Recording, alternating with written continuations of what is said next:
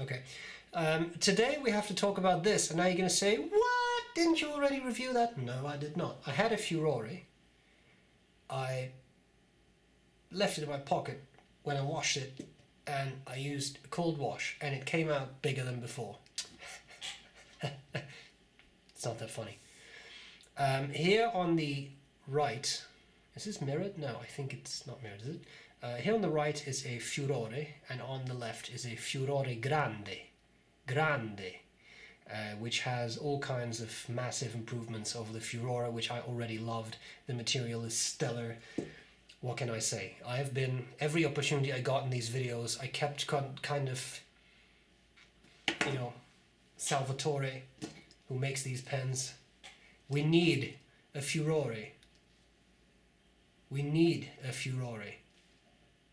We need a Furore Grande. And now we have a Furore Grande. And then Salvatore contacted me and he said, do you want one? I said, I don't know. Of course I want one! And then he sent me one. So I'm going to review that with much thanks to Salvatore for sending me, because I really appreciate it. I know this was a highly anticipated pen. It definitely was for me. I am very grateful for companies that send me pens, because it allows me to keep making these videos, and that is material that you enjoy. I hope this will be interesting. Let's look at the Furore, and of course at some point there must be a shootout between the Furore and the Furore Grande. But for now, I'm going to show you the parts of the pen. I will do a writing sample. I'll tell you what I like about it, what I don't like about it. Let's get cracking. Okay, the Furore Grande Pistone. Very nice box. I really like the art on this. It's very colorful and it really stands out, and it's just very happy with all the yellow, which is exactly what we need in these troubled times. Leonardo, Officina Italiana, fatto a mano in Italia, handmade in Italy, more than 45 years of experience from father to son, Giro Matrone to Salvatore, and the story goes on. Here we have something that looks a lot like Delft Blauw to me.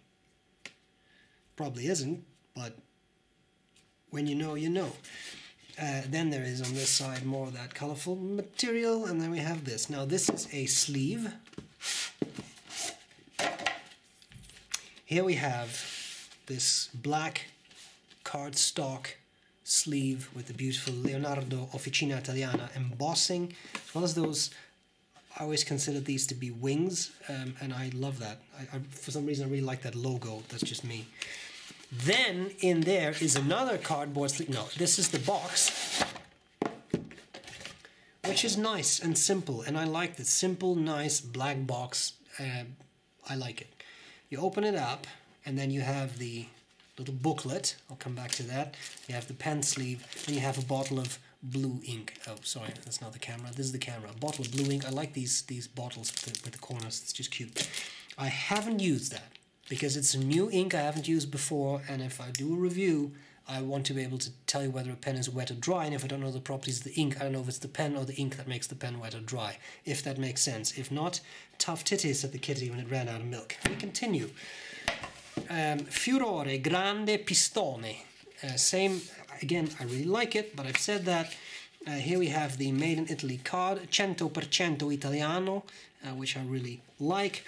We have a certificate of authenticity. We have, this is, I am pretty sure, this is Furore, the fjord at Furore. Look it up, because that's what the pen is named after. We got a couple of finishes right now. That purple is also very pretty, by the way. Here you have all four finishes. I also really like this. I like them all. The Hawaii is pretty too, but the Smeraldo, that one, that has my heart. Stole my heart, you say in English. The name Furore is inspired by the famous fjord located on the Amalfi coast. The small village of Furore is hidden there. This is a UNESCO World Heritage Site since 1997. We have an international warranty, we have piston filling instructions, and we would have the stamp of the shop. Now, let's have a look at the Furore Grande. I'm going to zoom in. I will show you this. This is not a shootout, but I will show you this next to the regular Furore, so you get a bit of an idea for the size increase. And then here we have a Pilot Metropolitan, also known as this Metropolitan, and now you can see them side by side. Also interesting, I would say, that the Furore is a bit bluer in Smeraldo than the Furore Grande. And I'm not yet sure which of the two I like more. I may like both of them equally, but that's rather beside the point for today. Let's talk about the pen. So the parts of the pen, the top of the cap, same material as the rest of the cap. I always like that because visually it looks very consistent. We have the clip, and the clip is actually sort of 1930s vintage inspired, and as you can see it's a little narrower than the clip on the regular Furore. Yes, yes, eye for detail. We have two rings there. This is silver trim or chrome trim maybe. I won't say chrome trim. I don't think it's silver on this model. We have another ring there. We have a ring here. We have a piston turning knob. This is not a blind cap. On the Furore, this is a blind cap, and then there is a converter in there. But this is an actual piston, and this doesn't come off. This shouldn't come off. Okay, don't yank this off. We have an engraving here that says Leonardo Officina Italiana. This is number 54. Nice, 54. And one thing I wanted to point out, I will come back to that in likes and dislikes, but note that the cap lip is different. The regular Furore has a straighter cap lip. The Furore Grande has a more tapered cap lip. I prefer this. I think that looks really good, but I'll come back to that. We unscrew the cap. What people always want to know, and I always forget. Okay, so 1 1/4 turns, and then we have the pen uncapped. One thing I will say, because I already recorded the likes and dislikes, and I forgot to say that, there is no ink window. And with a piston filler, you don't know how much ink you have. I just hold it up to the window, but I can't. It's not translucent, so I can't see how much ink is in there. The section has this taper down, just like the regular Furore, except now it has a metal ring at the end. And this section does not come off. It actually comes with the warning to not try and disassemble this, because it is...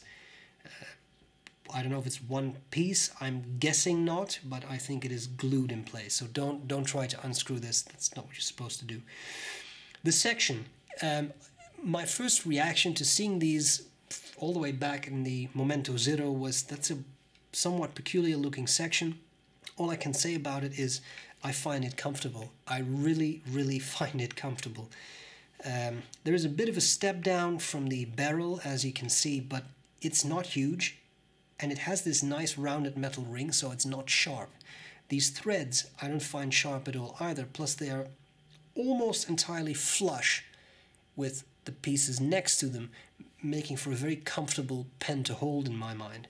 It's a steel fine nib with Leonardo on it, as well as Italy, and those wings again, and then there is an ebonite feed. So even with the steel nib, you get an ebonite feed, which I think is great. For those of you who enjoy that, the clip, of course, has the little wheel that Leonardo does, very Delta-esque. It's a nice and springy clip, and it does post. Then you do have a pretty big pen, but if you really like to post, then you can. Okay, I'm going to zoom out a little bit. Let's do a little bit of writing.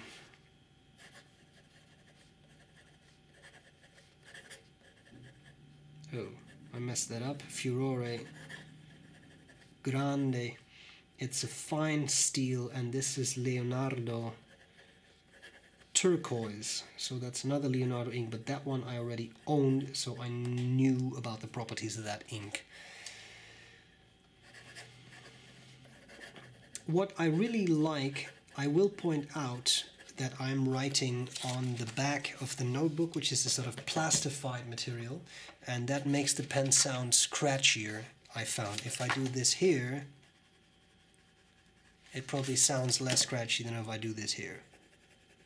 Okay? The fun thing is, it's definitely, I would say, a true fine nib, and it's not scratchy. There is some feedback, as you would expect from a fine, but it's actually a very pleasant writer and jumps.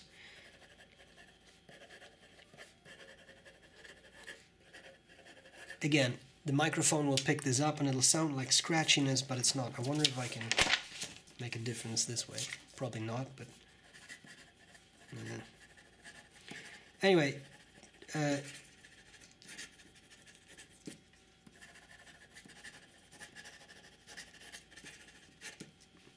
this is not a comfortable writing position, so I'm going to put it back.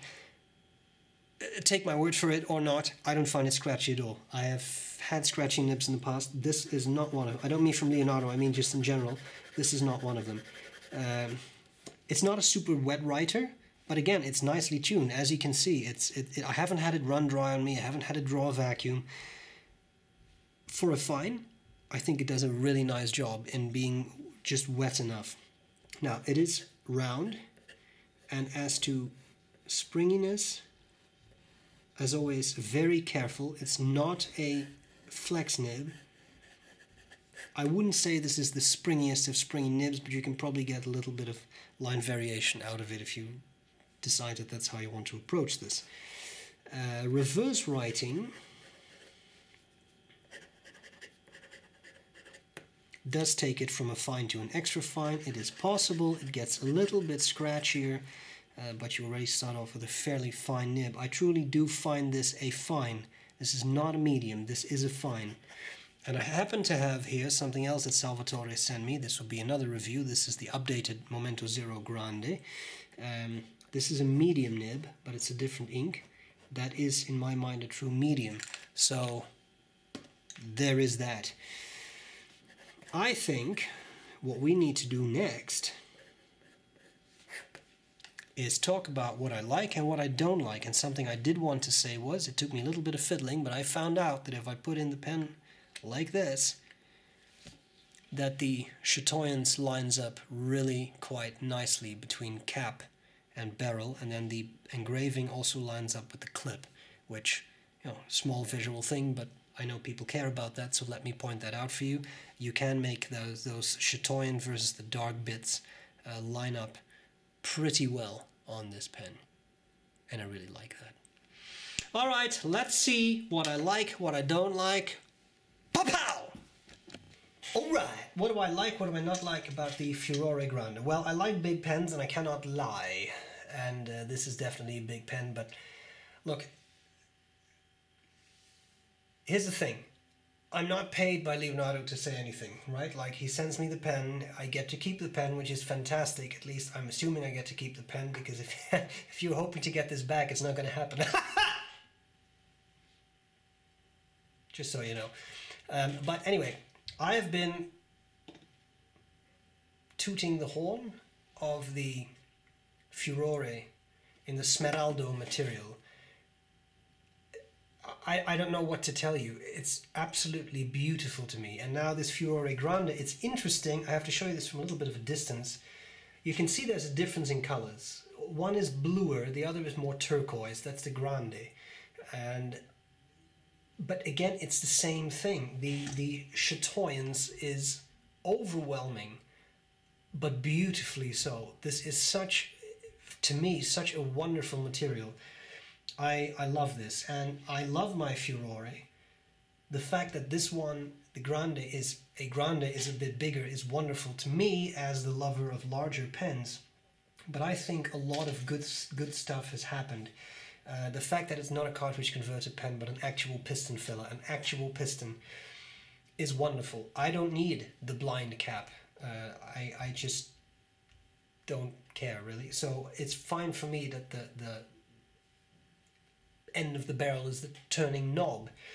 Same thing Mont Blanc does, same thing Pelican does, excusez-moi, Pelican does. So there is that. I like that. I like the slightly thinner clip on the Grande, which is reminiscent of a vintage pen, which I like. Although I'm not a vintage pen user, I like this clip. It's good. Some people have complained it's a bit small as a clip, but it doesn't bother me, to be honest. So the material is great, the size is great, the piston is great, the nib is great. this is an improvement from there were apparently some issues with the Bock nibs. There's now a switch to Jovo, which I think was a good switch. These nibs are wetter out of the box, they rode beautifully, whereas a lot of the older nibs I found a bit drier. I found a bit drier out of the box. This is great. One of my favorite improvements is a tiny detail, but is that cap lip. Look at the cap lip on this part, right? I'm talking about on the regular Furore. Nothing wrong with that. But now look at the cap lip on the Grande. That little bit of taper makes it so much more sleek. This design looks beautiful and sleek to me. This is a little blockier in the cap. It's a tiny detail, but I think it matters. And what I find most important about that, I don't want to make this into something terribly grand, but what I find very important about that is that in my mind, the sign of a master at something is someone who doesn't just say, okay, I've made this is a Furore, and I'm going to make a Grande, I'm just going to take everything I did before but just make it a bit bigger. Because there are improvements. There is the piston. There is, in this case, a new nib, but sure, but what can I improve? The design was already successful, but that's not enough. What can I improve? What can I make even better? And again, in my mind, that's a true master. And that's also someone who cares about the products he or she makes, in this case, pens. This is someone who elevates that pen to the next level with the new line, making it a little better. Same thing he did with the 2020 Momento Zero Grandes that I'll also review one, because he sent me one of those as well, where there also are subtle improvements like that. So again, I think that's a great sign. Other things I don't like so much. For 243 euros and 80 cents minus VAT, right? So that's without VAT. Within Europe you would pay VAT on top of that. You get into the range where you could start to expect gold nib. Now the gold nib upgrades, as I said, they're not cheap. 164 euros, given that the pen is 240 euros, you see that that's almost doubling price of the pen, right? That adds a lot to it. But for me, this steel nib writes so nicely, I wouldn't want to spend the money on the gold nib. It wouldn't be worth it for me. Your mileage, of course, may vary, but for me it wouldn't be necessary. I have nothing against this nib. It functions very nicely. So that's it, really. You do get the ebonite feed, which is great, and I wish more companies would do that. So that, I think, makes a big difference. Very solid ink flow, without being a gusher, without being excessively wet, just a great ink flow, great writer. Beyond that, I don't have much to say about it, except, as I said, the price. I'm sure there are people who say at this price you should have a gold nib, and yeah, hard to argue with given the price of these gold nibs. Bear in mind, Leonardo, I'm sure, is not a company that makes 1 million of these pens a day, right? So to purchase the nibs in those quantities, you have to look at that price. So put that in perspective. Take it for what it is. I will tell you this: I love my Furore Grande, and I emphasize, had I purchased this, I would feel the same way about it, because it's just a fantastic pen, and I would be happy to pay that price for it. But I won't, because I'm stealing this one. But beyond that, yeah. I hope this was useful. I thank Salvatore once again, and I will gladly see you later. Bye-bye.